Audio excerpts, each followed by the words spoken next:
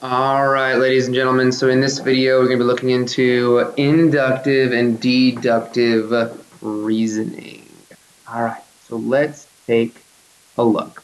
As you start to see so far, this chapter is unique. This chapter starts getting into basically no math, right? We're really not talking about much math. We're talking about logic, right? We're making logical statements because things are true or concluding because they are false. The goals that we're going to find in this video are to be able to define what inductive and deductive reasoning actually are, and identify when a statement is using some logical reasoning, right? So we're going to be able to define whether or not inductive or deductive reasoning is actually being used. Looking a little bit deeper into some things, you're going to be defining both inductive and deductive reasoning. You're also going to define what a conjecture is, what some counterexamples are, and create your own counterexamples. And then you're also going to be able to decide, like we said earlier, if inductive or deductive reasoning is being used. So let's take a look. First and foremost, a couple of our definitions of the lesson is, what is a conjecture? A conjecture is just simply an unproven statement based on observations. That's it. Just an unproven statement about observations. You notice something is happening every single time. Let's say, for instance, you play sports, okay? Let's say baseball, for instance. Let's say you're on a team and you had Johnny that's on your team. Let's say Johnny is just one big hitter, okay? And he hits third in the lineup. And for the entire game, he gets 4 at-bats. And so the first at-bat, he hits a home run. The second at-bat, he hits a home run. The third at-bat, he hits a home run. So then you make a statement like, Johnny's already hit 3 home runs. He always hits home runs. That is a conjecture. It is unproven, but is a statement based on your observations. When you use a pattern to make a statement like this, you are using what we call inductive reasoning. Inductive reasoning uses patterns and observations. It is not evidence-based. It is simply an observation. Because going back to my baseball example, we all know that Johnny does not hit a home run every single at-bat. If Johnny did, Johnny would be in the major leagues already, making the highest salary possible. So we know that actually is not true, okay? So Johnny, yes, he may have hit 3 in a row, but the statement we made that he always makes home runs or always hits home runs, that is not a proven statement in there. That is inducing a statement, inductive reasoning, because of the specific cases in the first 3 at-bats. Hope that makes sense. I hope that makes sense. All right, so let's take a look here at what we can do to kind of find out a little bit more so about inductive reasoning and these conjectures. So let's take a look. It says numbers such as 3, 4, and 5 are called consecutive integers. I want you to make and test a conjecture about the sum of any 3 consecutive integers. So I challenge you to pause the video, but let me clarify the question maybe a little bit more so. The conjecture you make is a pattern. So I want you to see what happens when you add up 3 consecutive integers. Use 3, 4, and 5. Use 6, 7, and 8. Whatever you want to use, okay? Find a pattern and then make or induce a decision based off those patterns. So again, challenge you. Go ahead, make a pattern. What did you come up with? Well, let's take a look. Let's use 3, 4, and 5, and let's see what we found here. So 3, let's get my pen going. So we have 3 plus 4 plus 5. All right, well, 3 plus 4 plus 5, that's a total of 12. All right, let's keep going. Let's see what else we can do. Ooh, why don't we go ahead and just try, I don't know, 7, 8, and 9. 7, 8, and 9. Again, we're adding these all up. We get a value of 24. All right, we have a couple of patterns going on here, but nothing crazy so far. Nothing crazy so far. Let's try another one and see if you can start maybe seeing anything happening. What about 10, 11, and 12? So what about 10 plus 11 plus 12? That sum right there is a total of 33. You see anything yet? Did you find out anything happening? What about one more to see if you can visualize maybe what's happening? What about 16 plus 17 plus 18 for a total of 51? Did you see anything yet? I'm starting to notice something, guys. What if I factored 12 out and said, hey, this is 4 times 3? And what if I factored 24 out and said, hey, this is 8 times 3? Are you really starting to see that pattern now? I think you guessed it. This is about to be 11 times 3, and this is about to be 17 times 3. In all of these situations, guys, we notice that the pattern that we came on up with is that it's always the sum is equal to the second number times 3. So because of this pattern that we recognize, we can make a conjecture based on it. So let's take a look. So a conjecture that we can make based off of this is simply the sum of any 3, let me separate this out a little bit, sum of any 3 consecutive integers is the second number times 3. That is a conjecture we can make based off of our pattern. So that would be a conjecture and how it is utilized. Well, so you might be thinking, well, Mr. McGuckin, does this happen all the time? Like, is this actually true? Is it always 3 consecutive integers added together? Is it always that second number times 3? Well, it might be. And the question now is to find out, can you find one that doesn't work? Well, when you try to find one that doesn't work, it's called a counter example, in which you find a specific case that proves your conjecture false. Proves your conjecture false.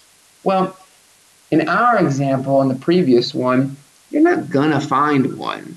You could go on and on forever, but it's always true. But there are times where the counterexample is actually a thing, where you actually find a pattern and then, hey, what about this one instance where it's false? Like this. A student makes the following conjecture about the sum of 2 numbers. I want you to try to find a counterexample that disproves this student's conjecture. He states that the sum of 2 numbers is always more than the greater number. Let me say that one more time. He says the sum of 2 numbers is always more than the greater number. Pause the video to see if you can find an example where this isn't the case. What'd you come up with? What'd you find? There's multiple things that actually found that you could disprove this, but how about just this one that I thought about? Let's say, for instance, we use 2 negative numbers, -2 plus -3. Well, we know that -2 plus -3 actually is -5. Last time I checked, -2 is the bigger number, and -5 is not greater than -2. So that would be a counterexample that proves our conjecture false in this particular case. All right, let's keep pushing forward. So that is inductive reasoning. Inductive reasoning uses patterns and observations to make a conclusion. A lot of times what ends up happening is you think you've created something true because you've seen the pattern and you've observed what's happening. But as we just found, you can find some counter examples of the case. Well, how do we prove something's always going to be true? You got to use evidence. You got to use evidence. You got to use facts. You got to use definitions, accepted properties, and laws of logic to actually form an argument. And that's what deductive reasoning is all about, ladies and gentlemen. And so at this point, over the last couple of sections, you're thinking to yourself, what class am I in? I thought this was geometry. I thought I was in math class. I thought I'm getting my math credit right now. I'm talking about logical arguments, facts, what do we do? Laws? What is happening here? Well, guys, believe it or not, geometry is all about the reason why. Now, if you heard me in class say that, I've said it once, I've said it twice, I've said it tons of times, because it's true. Our goal with this whole lesson is to start getting our minds to understand that we can't just substitute stuff into the calculator and just throw things in and say, hey, this is the answer. We need to know why things are actually true if we're going to claim them to be true. So before you go ahead and say, oh my gosh, when am I ever going to use this in real life? If any of you have ever thought maybe about being a lawyer, you have to provide a logical argument using evidence to prove your case. So it has to be happening if you're going to go into law. I tell kids all the time, if you ever want to sit there and try to convince your parents to let you go out on a Friday night, well, you got to have some good evidence and some good facts and some good properties to base your logical argument on and to go ahead and prove to them that you are going to be responsible on that night out. So that is where deductive reasoning comes into play.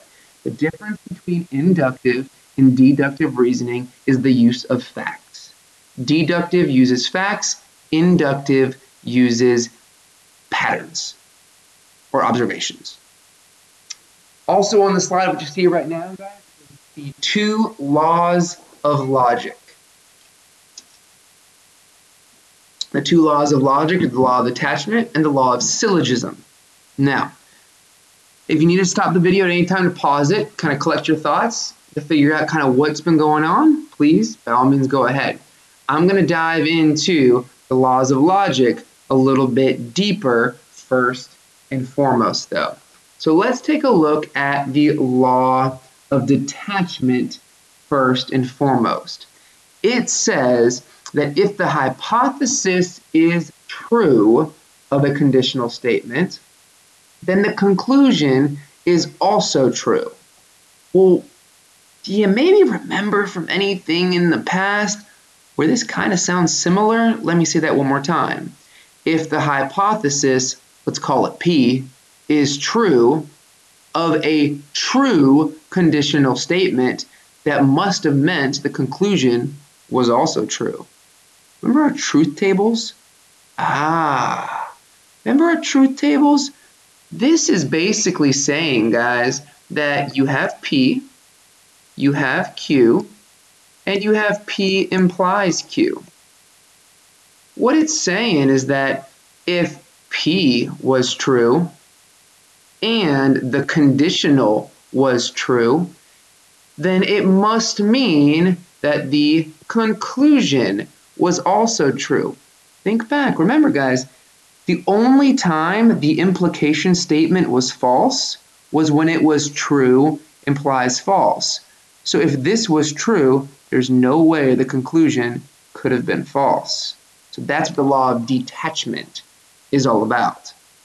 What about the law of syllogism, though?